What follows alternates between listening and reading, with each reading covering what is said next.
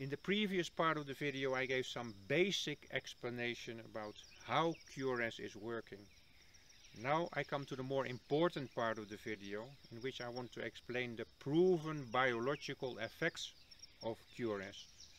What can you expect if you start using the QRS 2 or 3 times per day? The first important effect is that QRS results in a strong improvement in your blood circulation.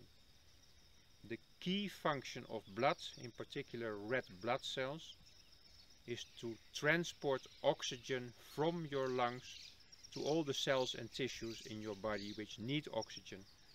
The second function is that when it arrives at the cells and the tissues and it delivers the oxygen, then it has to bind with the CO2 and the waste material from the cells and remove it out of your body.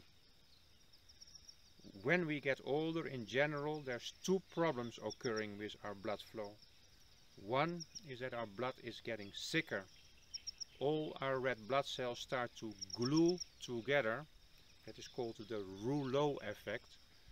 So the result is that your blood gets sicker, and also your red blood cells, many of these cells are not able to bind with oxygen anymore because they are stuck in a bigger group of red blood cells.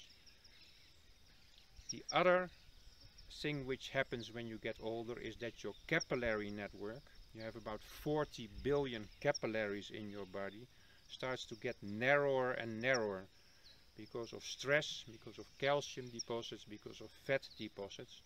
And it is in this capillary network that your blood needs to deliver the oxygen to the cells and the tissues.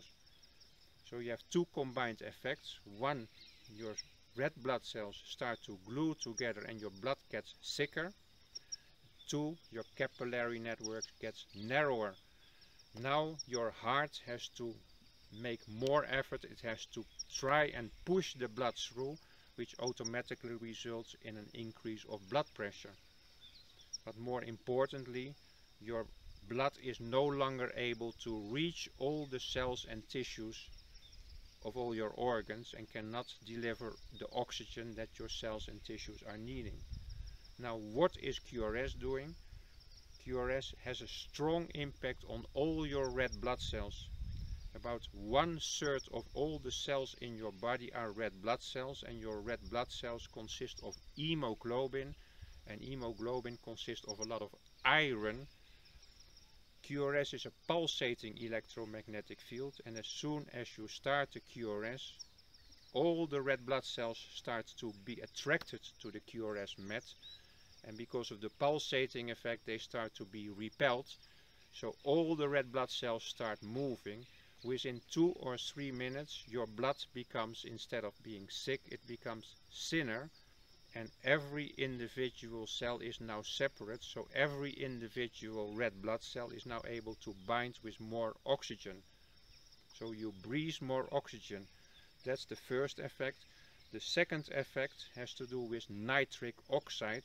Nitric oxide is one of the most important molecules for cardiovascular health.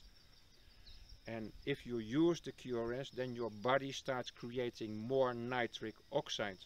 The result is that your capillary network starts to dilate, it starts to become more wider, and the combined effect is with your thinner blood and your wider capillary networks. Now your blood starts to flow everywhere to all your cells and tissues, and it also results that your heart does not have to push so hard. So QRS normally results in a reduction of heartbeat and also a reduction of the blood pressure. But more importantly, now your blood is able to deliver oxygen to all the cells and tissues which need oxygen for repair.